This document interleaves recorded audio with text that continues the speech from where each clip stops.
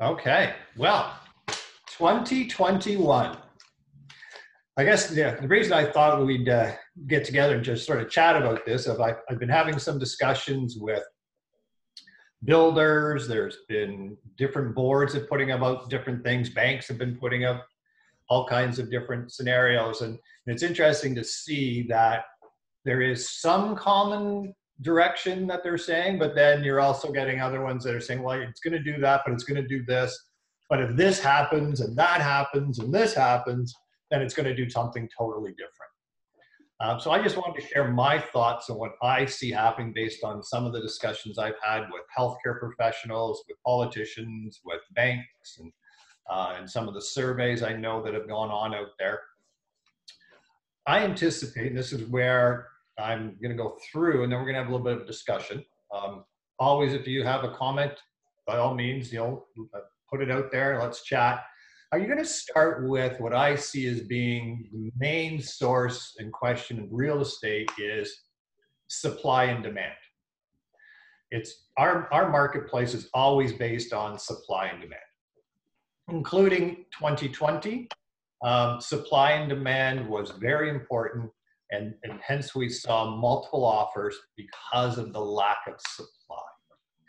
And I believe that in the first half of 2021, we are still going to have limited listings. There's going to be a limited amount of supply. Now, certain pockets of downtown condominiums, downtown core, cities where you've got overpopulated listings or more listings, it's not going to be as brisk as the freeholds. The freeholds are definitely going to be in the downtown core of major cities. They're going to be limited. I'm going to explain that why, and I'm also going to touch on what I believe is going to happen to the condo market in downtowns such as Ottawa, Toronto, Vancouver, based on things that I'm hearing. Okay, but first of all, supply and demand, it's still going to remain tight for the first half of the year. So you are going to be where, if you're working with buyers, you are going to be in a situation where you're going to be in multiple offers. So make sure you prep yourself. It's going to feel very similar to what we've been seeing in the last 3-4 months, limited supply. And this is including outside GTA. This is in areas where we are, outside GTA and most of Southern Ontario, mid-Ontario are all seeing this, okay? Everybody is seeing a short supply because we have so many people in Ontario that have been moving, and we have other people that are waiting who decided not to move. I'm going to cover off that in a little bit, okay? But the third and fourth quarter of the year, we're going to see more listings coming on the marketplace. And the reason is you're going to start having where the vaccine in the third and fourth quarter in Ontario is going to be widely available and obviously going to be widely distributed. And so what takes place with that is once you start having the vaccine plus the third and fourth quarter, we're going to come out of what is our warmer seasons. So you're going to come from July, August, September, where the COVID numbers naturally, as we saw in the summer, will be lower. So now you add in the fact that we're going to start seeing COVID numbers go down, vaccines increase. You're going to start getting people that have been sitting on the fence, who have been worried about their safety, about moving, are finally going to go, okay, you know what, I'm ready. It's time to put properties on the market. That's going to increase our inventory. So the third and fourth quarter, I think you're going to start seeing more of a balanced marketplace, and you're actually going to start hearing about where properties are going to be sitting, not like huge time, but the multiple offers are going to start dropping off just because there's going to be a bit more inventory. And buyers by then in this year, I think are going to take advantage of a couple things. One, really low interest rates. Interest rates aren't going anywhere. They're not going anywhere probably for 24 months. So they're going to have good buying power with their interest 5 years. rates. And they're going to have a choice where they want to get into the marketplace, because once they start hearing multiple offers, I've got buyers, and I'm sure all of you do too, are saying like, okay, like I need to get into something. I know I can get into something, but I want to do it now if they can. So I think you're going to see the third and fourth quarter, because of the vaccine, because of the fact that the numbers are going to be lower, people are going to feel safer. And I know I have clients that have been sitting on the fence and just saying, we do want to move. And I'm sure all of you have too, where sometimes it's the seniors, sometimes it's people that are saying, I'm getting ready to retire. I want to move to our place in Florida, but I don't want to do it right now. Come the end of 2021, near the third and fourth quarter, I think you're going to see people that are going to want to get their places listed, get them sold before the end of the year. Okay? So you're going to hear about what I think you're going to see is a spike in pricing, and then you're going to hear about, oh, well, the third and fourth quarter, the market has pulled back just a little bit. But overall for the year, I believe we're going to still see a good increase, not to what we saw this year. This year was just unbelievable with appreciation, not only in the GTA, but in pretty well all of mid to southern Ontario. And some of the outskirt areas had a higher appreciation than anywhere around the GTA. Okay. And the other part of this is that you're also going to get people that are in the city cores, either Ottawa or Toronto in the Ontario area, that are going to look at moving out. But because of the appreciation that's taken place in areas, let's use Collingwood, for example.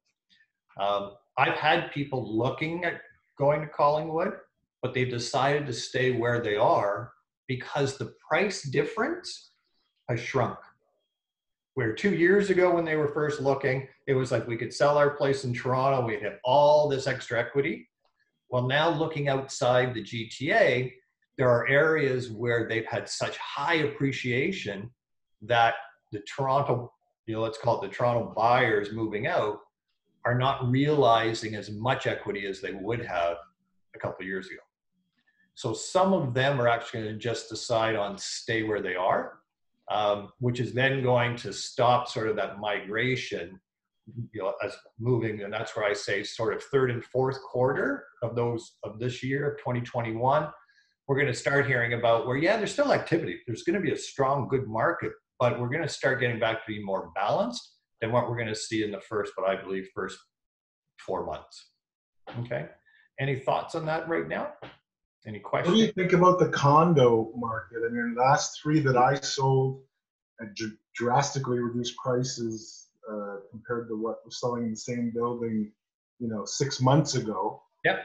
And I've got other clients that have condos and they're kind of, let's hold off. We think it's going to go back up. And so it really comes down to, it's all, I think it's all the Airbnb guys have been dumping their properties. All the renters have been moving out, and there was just this flood of listings. But is that going to turn around in Toronto and Mississauga? I don't know. Well, I'm going to answer that right now. My thoughts based on different discussions, and thank you, Eric, for bringing that up. So here's the thing that I see. Currently, right now, and for the next, I'm going to say 3-4 months, there are opportunities to buy condos in the downtown core. In Toronto, in Ottawa, condos in the downtown have definitely pulled back. Okay. I know, Steve Bernay, you've been advertising one, I think, on York down in Ottawa area. And how is that doing compared to what it would have done last year? Last year would have sold within 3-4 days, and now we're at 60 days on market. We're the lowest price condo in the Byward market, and very little activity on it. Right. And we're seeing the same thing in Toronto, like with condos. So I believe there is, for the next 3-4 months, there's going to be opportunities for buyers to buy there, as long as they can get their head around the fact that the media is going to keep saying, oh, it's going to keep dropping, it's going to keep dropping, it's going to keep dropping. I disagree with that. I'm going to tell you why. I think that you're going to see the condo market in Toronto and Ottawa bounce back by the end of the year. And I think you're going to start seeing that happening in around June, July. And I'm going to just let you know why. But currently, right now, I believe over the next 3 to 4 months, there's opportunities for properties that could be bought because you're getting individuals that have either closed on a unit, don't have any tenants, and are basically saying they've made appreciation because it's still higher than it was 3 or 4 years ago when they bought pre-construction. So they still can get out, sell with taking and making some equity. So there will be the 1-ofs, 2-ofs, 3-ofs where there's going to be motivated buyers. So there is going to be opportunity there.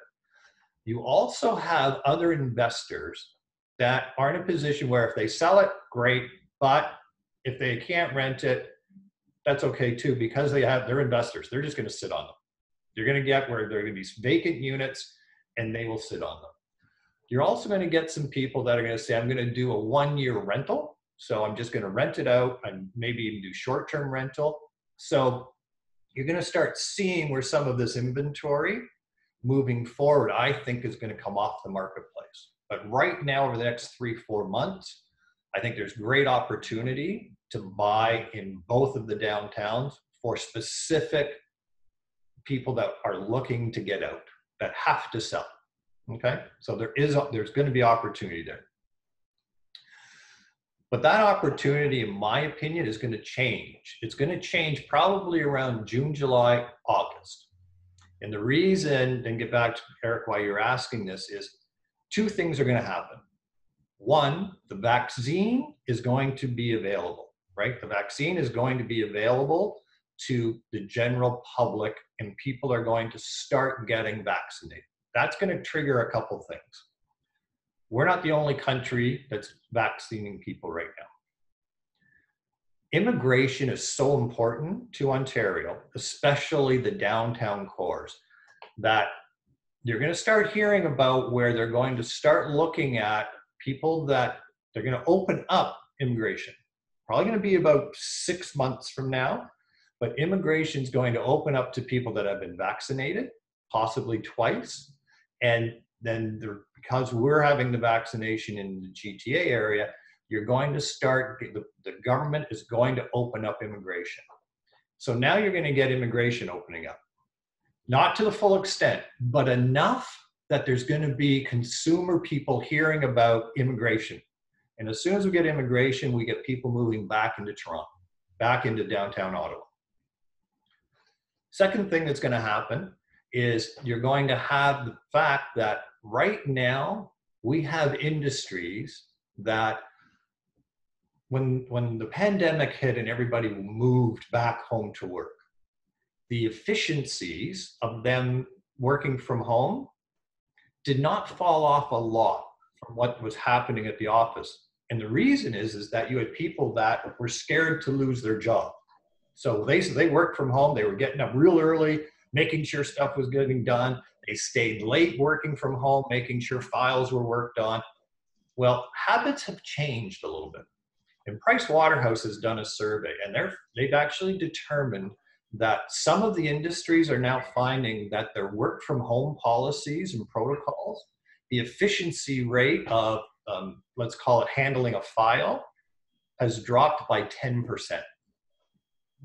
So which means now industries that are having people work from home are finding that their staff have got into habits, as I said earlier, but now what's happening is they're noticing that this is starting to hit their bottom line.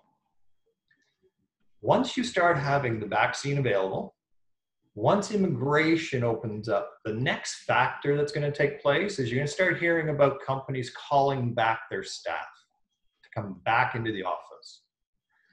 The reason being is that it's going to make it more efficient. They're actually going to start getting people back into the work mode, let's call it, and not full bore. But you're going to start hearing about companies already will start calling people back. I have 3 of my clients that have already been told come September next year, they will be back in the office, downtown Toronto. So when you start hearing those things and you start getting people moving back, you're also going to start then getting investors that are going to start buying up in Toronto again, because you're going to also have the other factor of you have immigration you have people coming back into work, and in September, students are going to be back into school. Downtown right now in Toronto and downtown Ottawa, lots of the tenants are actually university students. There are buildings that were built specifically around the universities to house these students, but haven't been any students. And lots of them are brand new buildings. Well, come in September, lots of their tenants are going to be coming back. So that's where I believe you're going to start hearing and seeing where the condo market is all of a sudden going to be fast-tracked a little bit, not going to be an 18 to 24-month turnaround. Because you're going to get the positive stimulus of the downtown cores becoming active again, where people are now being recalled back to downtown. You're going to get where people are actually moving. You're going to hear about people moving back downtown and renting downtown because my job is now back downtown. So based on everything that I've sort of researched and people I've talked with, that's how I see the flow happening. So come September, October, you're going to actually see where the condo market has been flushed out a little bit and starting to get balanced differently than what we're going to see in the next 4 months. Thoughts, comments? See it happening? Don't see it happening? No, it makes sense. What was that, Steve? So I agree. I Yeah. think it's going to be fourth quarter and early 21 for, early 22 and fourth quarter in Ottawa. Yeah. Most federal employees are going to be trickling back in the fourth quarter. And I think Toronto is probably going to be the same because, people got to get back to the office. Yeah. And it's just recently that they're like these, it's now that they're doing these surveys that are coming out and then companies are analyzing and going, okay, yeah, we now need to plan for 6 months, 8 months out. And so they're now notifying their staff that you are going to be getting called back. I'm getting the same feedback from my clients who are working from home. They know that they're going to be coming back. And, I totally agree. It's a time to buy in downtown Toronto. I was talking to somebody yesterday who kind of been on the fence, and she was thinking about buying next year, and we're trying to get her to buy now because interest rates are just ridiculous. Ridiculous. And the And prices- there's a unit in her building that a few months ago I was going to offer on for a different client, and it went to multiple offers. And this one's been on the market for 21 days, priced really well, and she should really go for it. She already lives in the building as a tenant, right? So, but Yeah. and then the freeholds are still flying. And I belong to a group of realtors that sell exclusively. There's so many realtors out there not even putting it on MLS because they're just shopping it out to their colleagues. Yeah. And the freehold market is going to stay strong. Like it's going to stay strong. And it's just until such time that people living in their houses currently feel comfortable enough about moving, and that means moving even outside of Canada, which they're not right now. Nobody, there's nobody, very few people are selling their house to move to their permanent residence in Florida right now. Okay, that's going to change by the end of 2021. And because of the pandemic, the other thing that's going to start happening is you're going to get people taking early retirement who have, let's call it frontline workers who have just really gone through like a crazy stressful year of going through everything. I already know 4 of them that I've talked with. They said they're dedicated to their job, but as soon as this starts leveling off, they're taking early retirement. And so I think people are, and not just them, but there's many people that I think are looking at what's coming through this that are going to say, you know what, we had a 5-year plan, now let's move that up. And so you're going to start seeing properties come available towards the end of the year, once people feel more safe, once they start having, better comfort about people coming through, and then you're going to start seeing more of a balanced inventory than what we're going to see in the first 4 months. Any other thoughts on condos? Any thoughts on the freehold? Any thoughts on what you think or have been hearing? Okay. Okay. A couple other factors that we haven't touched on that why I believe we're going to see that first half of the year be strong is the government has come out and extended incentive programs. Lots of programs were supposed to end in October. They were extended to the end of the year. The government now has come out and extended programs to June. Okay, so you have such things as commercial, right? Hang on. Okay. So what you have is you're going to have where situations where everybody was thinking, okay, well, unemployment, once the incentives end at the end of 2020, then we're going to have high unemployment. We're going to have a scarcity of jobs. Because the government's just come out and extended their programs through till June, and the reason I'm bringing this up is one of the programs they extended is for employers, the commercial rent subsidies.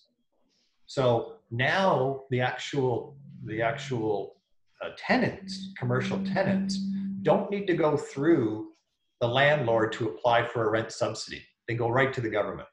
Whereas before there was you had to go through your landlord to get that subsidy. Well, you don't now. The other thing that's taken place is the government extended the wage subsidies. So now employers can actually maintain employees, and because they have the wage subsidy, they know they can maintain them and move forward through the next 6 months. Whereas, yes, there absolutely would be a position where if some companies didn't have the wage subsidies, they might be looking at downsizing. But now there's an added benefit for them through the government program to keep them employed up and through until June. Okay.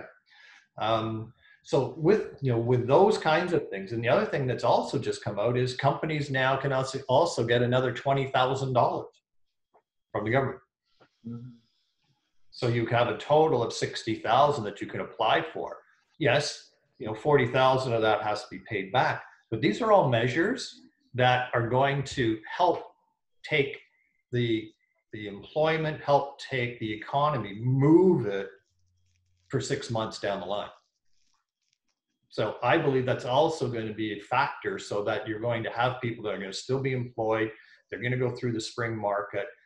We're going to have a shortage, so you're going to see some price increases. And then once you start seeing more listings come on and some of these government subsidies and incentives end in June, July, that's where I say that the second half of the year is going to be switching over to a balanced marketplace. It's not going to go crash.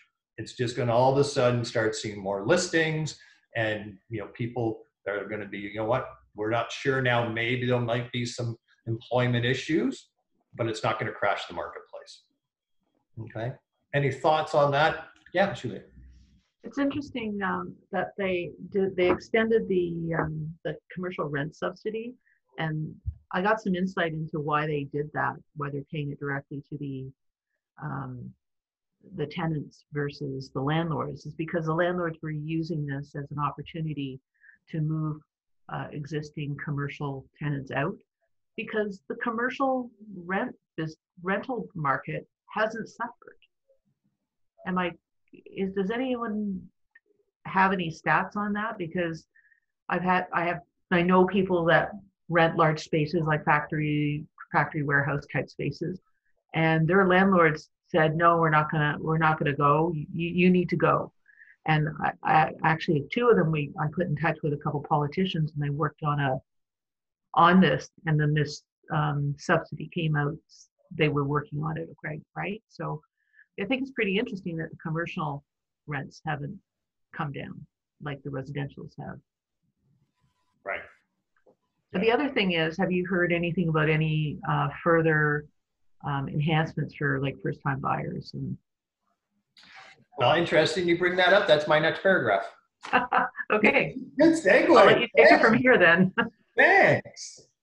All right. So another part that is helping and going to help the Toronto and the city core is the first time homebuyer incentive program that was originally brought out, and it's still there, had a limitation on the purchase price that you could buy, in the sense it had to be a certain limit. And in the areas of Toronto, for example, and Vancouver, nobody could apply for it because the pricing was too high, for instance. And so they've just announced that to entice first-time buyers to buy in Toronto and Vancouver, they've now just changed the program. So the program used to be that you basically 4 times your household income is what the purchase price would be. But it only went up to $120,000 is what they would classify as being the top household income, which meant that you could only buy something for $505,000. In Toronto and Vancouver, that's limited, very limited. So they've now changed the program so that it is now 4.5 times the household income. So you're still, you still have to have some pretty strong income into your household to take advantage of this program. But now it's 4.5 times, and the ceiling on the household income is $150,000. So which means now first-time buyers can have 5% down. They get 5% from the government, and they can purchase up to $722,000. So now take a look at the drop in condominium prices in Toronto, add in some of this program for some of the buyers that have good, strong income. That program now works for them where it wouldn't have worked for them in Toronto before. So now there's another incentive for buyers, first-time buyers, to move back into Toronto, and this is only for Toronto, Vancouver, and Victoria, this new program. The old program for the other areas stays the same. Okay, is that the program you were thinking of, Julia? Yeah, okay. Are you talking like GTA or just Toronto proper? It's Toronto proper. It's basically Toronto. So, that's sad. Well, except that you can, the ceiling is already set at $505,000. Yeah. Right. So in areas outside of Toronto, $505,000 still can get you property. The issue was in Toronto, you couldn't even buy a condo for $505,000. Hard to find anything in Oakville for that. Yeah. And it's Mississauga is not part of that either, right? No. Right now it just says for Toronto. Wow. Interesting. Okay. Yeah. But I think one of the reasons they're doing this program is they don't want to intensify it so that it already increases issues happening in Oakville, already happening in Mississauga, already happening in places like Niagara Falls, London, where there's multiple offers. The reason I really believe they brought this out is to really attack the Toronto condominium and Vancouver condominium marketplace. Because with this incentive now, it does bring people that can actually use it and get that advantage from the government, where before it just didn't even make sense. They couldn't even do it. So that's another reason why I believe the condo market there's so many factors that are setting up for first-time buyers now to be interested about moving back downtown, investors to start looking back at buying because their tenant population come mid-year is going to start coming back. So I actually believe, and that's why I thought we'd have a good discussion about it, that I believe you're going to see this is all going to switch around within the next 6 months, and you're going to start hearing how the condo market in Toronto is starting to get balanced, and then it's going to move forward from there. Because in the next 18 months to 24 months, you're really going to hear about how vibrant Toronto is again. Can you just remind me exactly the system then? Like my daughter's in the middle of Toronto, and we've been talking about this. Yeah. And the place she was looking around it was around 880 when we first looked at it, which I think now is down maybe around 785. What's the scenario in her case? If she did 5% and the government matched 5%, what would be her max? Well, the max is you have to take the household income. Yeah, Right. over that 150. Yeah. So if the total income is over 150, you only can take the 150. Okay. 150, 4.5 times. Basically, it's about $722,000. Okay. Okay. It's getting close. Yeah. But, so, and you can actually, you just go on and just do, you can actually Google it and it'll give you just the first time home buyers incentive. It gives you all the parameters, but I just picked off some of the highlights for you. Okay. But each case is going to be very specific. But for instance, John, there's no way that the previous program would work for your buyers where this one could. Okay. So I thought, there's another incentive on why they're trying to get activity down into the Toronto area. And I think we're going to start seeing some momentum. You're going to hear the momentum, but right now, the next 4 months, I think that's when the opportunities are for both downtown Ottawa and downtown Toronto. Because there's no way these two cities are going to sit dormant the way they are right now 24 months from now. And then 24 months from now, you're too late. You should have got in. That's my pandemic. Right? Yeah. And it's going to be that pandemic hangover. Like, look what we saw in May, the end of May, June, when all of a sudden everybody said, okay, if this thing's going to be around for a while, then let's just work through it. And the market just took off. Right? And we've been in that seller's marketplace because of, again, supply and demand. And supply is going to increase towards the end of the year and will continue on being steady. And we're going to hear about the different reasons why Toronto and the downtown core are going to start coming back. So it's going to be, I think 2021 is going to be, you're going to have to work. You can't sit like you're going to, like 2020, there was money to be made out there, but you need to be hustling. You need to be contacting people. You need to be, and in the first 3 or 4 months, you really need to concentrate on getting listings. So whatever prospecting you're doing, whatever database you're working, you've got to really, my best thoughts to you would be really concentrate on getting listings. Focus on getting listings, because people that are going to have the listings, they're the ones 4 or 5 months after the year started are going to really have kickstarted it well. Okay. Something else that, totally a little bit different, but following along with the condominium market, but more pre-construction. Okay. I see another change coming, or I see a change coming in pre-construction and on how they market it, how they use realtors. And I'm already starting to hear from some of the big new home construction companies about how they're handling sales because of things they introduced during COVID.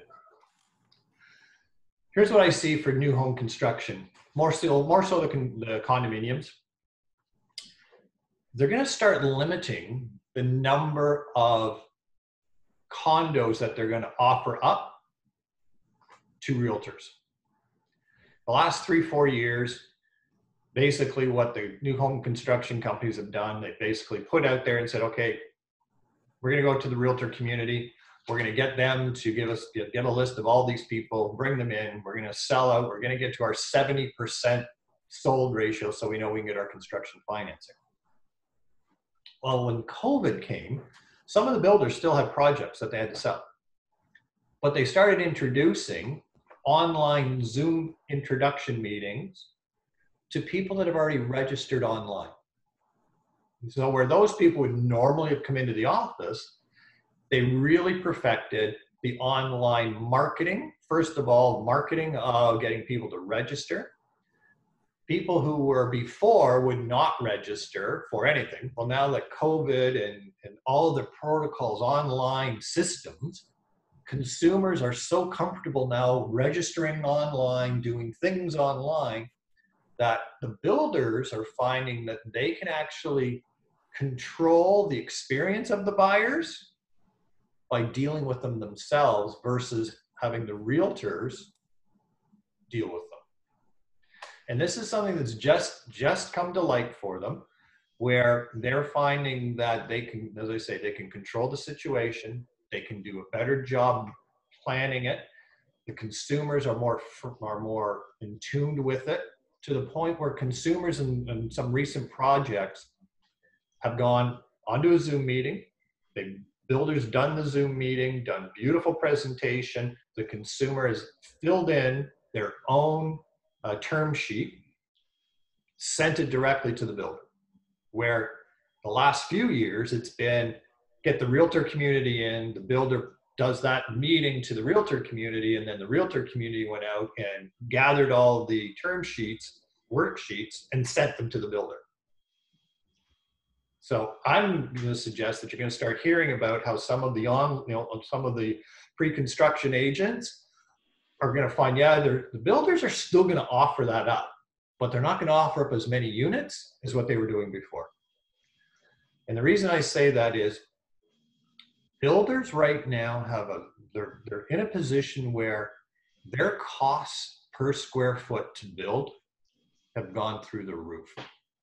Building material, labor material, just all kinds of different supplies and procedures that they have to do has increased their cost per square foot to build drastically. So now they can go directly to the consumer, directly to the buyer. On average, the new home builders are paying 4% to the cooperating broker. So now if you can take 4% out of, let's call an average building would have 400 units, if not more, and you can get that 200 to 300 units of 4% back without having to rely on paying it out to realtors and still have those sales done by your own in-house staff, that's a huge margin per unit that the builders can retain. And I've already had a couple discussions with some of the builders, and yes, they've said, oh no, we're still going to offer it up. And some of the recent building releases that took place, high percentage realtors that usually would sell 40, 50, 60 units ended up getting less than 10. The builders themselves have actually retained a lot more of the product because the buying process, because of COVID, because of the consumers getting more comfortable, has really swung back to where the builders are retaining more control. And so I think you're going to start hearing about where some of these projects that are going to be coming released over the next year or two, where the realtor community, you're going to start hearing about some that say, hey, we didn't get as many allotments as we thought. The builder opened it up to the consumers first before the VIP realtor groups. So if you are working in that space, then I'm just going to suggest that just monitor what you're doing there, because I think you may have to look at adding in another avenue of income, because I really believe the pre-construction is going to be taken back by the builders directly. Okay. Any thoughts? Anybody hearing anything different or think I'm off the wall on this? I have a question. So are you saying that those companies like the Baker Group and are not going to get those big inventories anymore? Baker will, but Baker actually works directly for the builder staff. So what the builders do is they'll go to Baker and say, okay, we want you to manage selling this particular site for us, which Baker has done for many, many years. What's happened in the last 5, 6, 7 years is Baker then has gone to the builder and said, part of our marketing is why, instead of trying to drive the consumer to us, why don't we go directly to the realtor community, because they have more control over the buying experience of their buyers. And so that's what's taken place. But because of COVID, companies like there's companies like Baker, there's Breather, there's that do directly work with builders. Okay, so they will still work with the builder, but the allotment that the builder's going to offer up to the realtor community is going to be a lot less. Okay. Because through all of the COVID, for instance, the Mississauga Road and Lakeshore project, That's right. Mhm. they had 9,000 consumers register online without agents. Okay. And that's not just the one building. They also were doing shops of Don Mills. They're doing other projects. And their whole focus is like, if we now have the consumers that are comfortable with dealing directly with us in this kind of environment and are willing to do online meetings, sign worksheets online, and avoid and we then have control over them as a company, that's the route that they're going to look. They're still going to offer up, Julie, they are still going to offer up some suites to the real estate community because they don't want to totally eliminate the realtor community, but they're pulling back on it because if and when we ever get down to a slowdown period again, then they may look at, going back to the realtor community. But I think you're going to start seeing for the last 5-6 years, the realtor community, as the pendulum for pre-construction really swung over to the realtor side, and it's now starting to come back. There'll still be some involvement, but not to the same number of units. We're in talks about doing a project as well, and the builders that we're chatting with are the same thing. They're going like, people are way more comfortable to buy online. They're buying from plans. It's not like they can go see a site anyways. So you're going to start seeing where Baker, for instance, may do the consumer first and then open up what other inventory they have to the realtor community. Okay. Any other thoughts on that? Okay. So basically, I wanted to cover off some of the things that I'm seeing, some of the things I'm hearing about. Really, really important. As I mentioned, 2021 is going to be a good year, but you've got to work it. You've got to concentrate on, in the first part, really concentrate on getting those listings.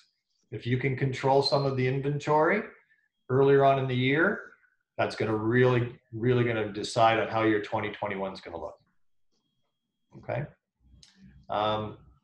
Any other thoughts, questions?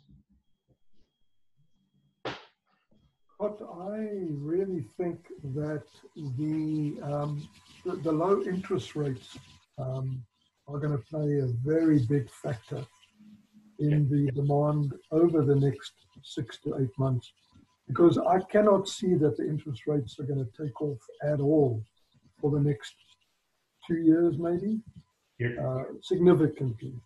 Yes. So I think that's going to drive demand together with immigration. That the government's talking about 400,000 immigrants per year over the next 3 years. Once the pandemic issue has been settled.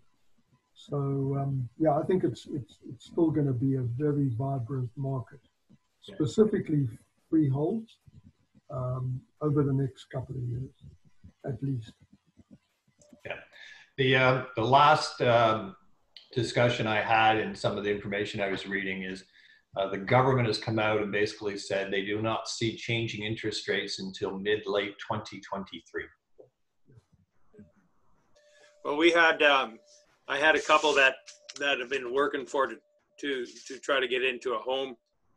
The problem they had is, and it wasn't qualifying or anything like that, is that for them to be able to do the high ratio mortgage, the property couldn't be above $1 million.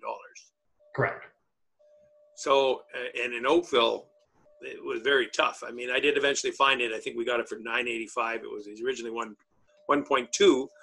But they were hoarders, and thank God, because nobody wanted to walk in the house. And so we're able to do that. But I'm finding that everybody I'm talking to want a house, and they want that low interest rate, and they're willing to pay the CMHC, but I got to find them a house under $1 million, which is And, almost, yeah. Now I have heard that there are some finance companies out there that are doing 4% and 5% seconds. So if you're still going to be able to get a 75 or 70% first at 2% or 2, obviously because it's not insured, it's going to be a little bit higher than the 1.6 or 7s that you're seeing posted.